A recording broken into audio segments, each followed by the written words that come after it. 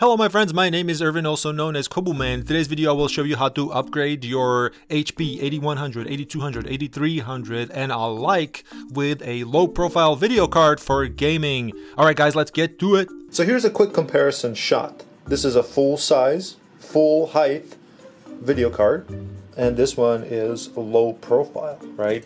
And here, let me show you. So you have to make sure that you do not buy this one, the regular height one, because it's not going to fit. You can see there's about a couple inches difference there, right? So we just have to make sure we get the proper height one. Now keep in mind, some of these video cards come with plates that you can swap out, so you can sometimes use it both as regular height and a low profile like this one, right?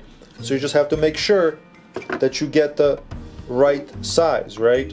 Of course, in the description below I will provide a link to a really good video card that I think works best for this type of system.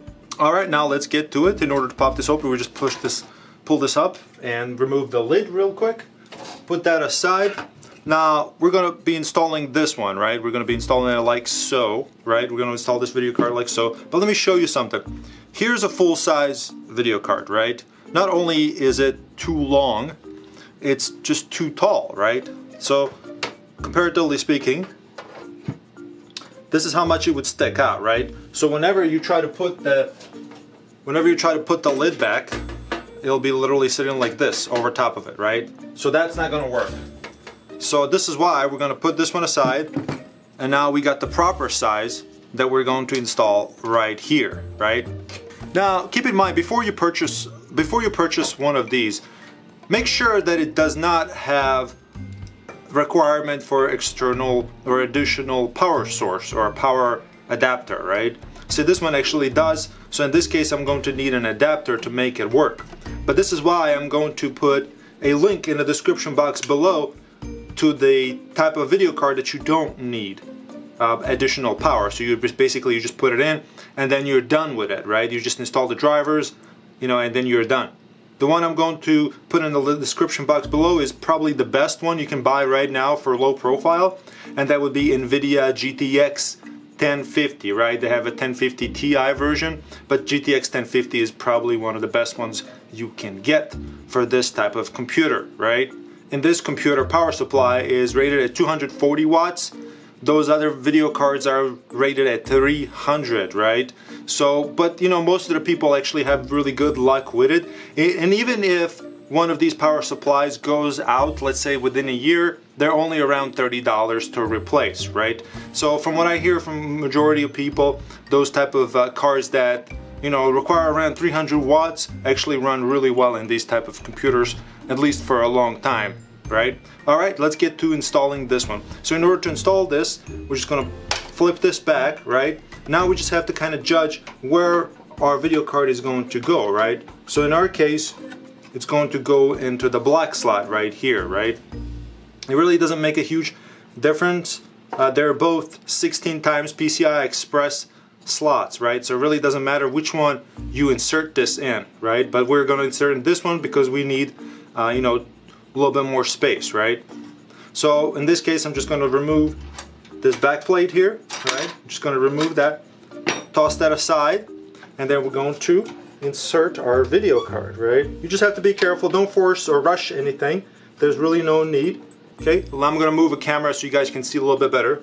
So from here it's actually really simple. You see how this aligns, right? You see these notches on the connector down here, how they align with this, for example, this white slot. We're going to be using the one back here because we need more space. But you see how the notches align, right? You can clearly see that we have to make sure that this is aligned properly, right, to this. So as long as this notch is aligned to there, then we're good to go. But again, we're going to do it on the back one, right, because we don't have enough space here. So we're just going to do it on the back one, you know, make sure everything is aligned like so. You can see how the notch is aligned. Make sure it's aligned. Align it. Align your card into the slot. Let it drop in, right? You just kind of make sure it's dropped in. And then once you know it's aligned perfectly, just give it a little push down. And then it will go all the way down and be fully seated. Now you're ready to go, right? Now let me show you something from another angle. Now here's something people don't talk about often. Whenever you insert these in the back here where the black plate is, there's a little notch right there that you have to make sure that this back plate actually inserts into first, right? A lot of times these back plates are a little bit bent. Now let me show you what I mean. So